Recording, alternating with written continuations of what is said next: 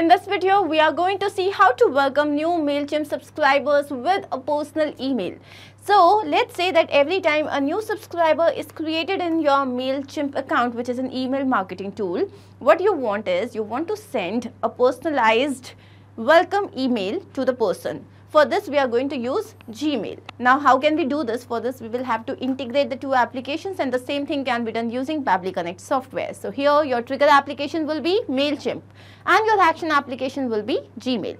Now, how can you do this yourself? Integrate and automate this entire process. To understand that, let me take you to my screen. Now, to begin with the process, we are first going to type the URL pabbly.com/connect, and as we do that, here we have reached the landing page of this software. Now, on the right hand side, you can see two options, sign in and sign up for free. If you are an existing user, simply click on sign in. If you do not have an account with us, then click on this tab sign up. It won't take more than 2 minutes, and also at the time of account creation, you will get 100 free tasks so that you can explore this entire application. Now, since I'm an existing user, I'm simply going to click on sign in. And as I do that, here we have reached all applications page. Let's click on access now for Pabbly Connect, and here we have reached a dashboard. On the right hand side, you can see a tab create workflow. Let's click on this. Now another dialog box has appeared which is asking us to name this workflow. You can give any random name to your workflow. Now what is my objective here? My objective is that I want to welcome new Mailchimp subscribers with a personalized Gmail or any mail. So for this, I'm going to name it as welcome new subscribers, Mailchimp subscribers with a personal email. So I'm going to click on create. And as I do that, here we have reached another window which has got two extremely important events. One is trigger, another one is action. Now triggers and actions are basically those two principles or concepts on which this entire automation works. Trigger is when this happens, action says do this. Basically, action here is the response of your trigger application. Now as per this integration, my trigger application will be Mailchimp. So let's click on this. And the trigger event. So this is the event that is going to make this workflow run. So here it would be new subscriber. So this workflow is going to run every time a new subscriber is added to Mailchimp. Now here you can see that we have received a webhook URL. I'm going to copy this, and then we are also given a help desk. So we have to follow this so that this integration can be made between Mailchimp and Pabbly Connect. So I'm going to copy this once again, go back to Mailchimp, and let me show you what you have to do. So here we can see audience. As I click on this, so you can see manage audience. Let's click on this. Here you have settings. Now within settings, you can go down and you will be able to find webhooks. Let's click on this. Now on the right hand side, you can see create new webhook. Let's click on this. Here we have to create a new webhook. First of all, the callback URL. So I'm going to paste the URL that we have just copied. Now what type of update should we send? So this is just for subscribing a new user. So I'm going to uncheck rest of the options. Then for only send updates when a change is made by a subscriber, by an account admin, and also via the API. Now I'm going to click on save. As I do that, the webhook is all set. Now I'm going to take you back to Pabbly Connect, and here you can see I have received a blank response. So I'm going to click on recapture webhook response, and once this is done, it is asking me to do a test submission so that the data can be recorded here in the webhook response. So taking you back to Mailchimp, now here you can see within audience sign up forms. Let's click on this. And now I already have created a form. So this is within form builder. Now the form that I already have created is this. Okay, you can create your own form. You can add more fields. You can change the field settings. Now what I'm going to do is I'm going to copy this URL and open this in a new tab over here. So as I do that, now I'm going to fill up this form. Let's say the first name here is dear. Last name here is dummy1. Then the email address is dear dummy1@pabblytudes.com. And then we have the mobile number. So here is the mobile number. Then we have the gender. So let's say it is a female. I'm going to click on subscribe. Let's click on I'm not a robot and subscribe. So as I do that, here it is saying that the subscription has been confirmed. Taking you back to Pabbly Connect, you can see that we have received the API response, where this here is the mobile number, the last name, gender, first name, email address, and then here we have the data email once again. Now once I have received this information, I want to send this user a welcome email.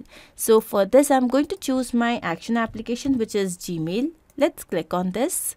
You can use any other mailing service. Now the action event here would be to send email. Let's click on connect. So here Pabbly Connect is asking to connect itself with the Gmail account. I'm going to click on add new connection and connect with Gmail. As I do that, here it is asking us to choose an account. Let's click on this.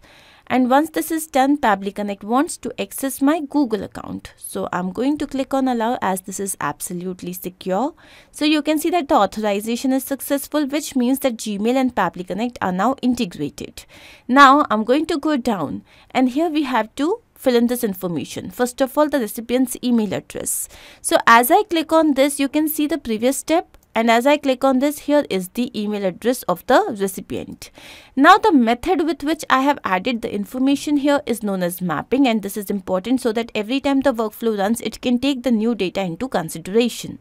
Now as I take you down, here we have to enter the sender's name. So the sender's name, let's say this is Pabbly Connect. Now I'm going to write this manually, Pabbly Connect. Now I'm going to write this manually. Why? Because this is going to be a static information. It is not going to change with every email. And since this is not dynamic, we do not have to map this. Next is email subject. So the email subject here would be welcome to Mailchimp. The next thing is email content type. So this can be plain or this can be HTML, depends if you wish to add some URL. Since I'm not going to add any URL or video link, this is going to be plain.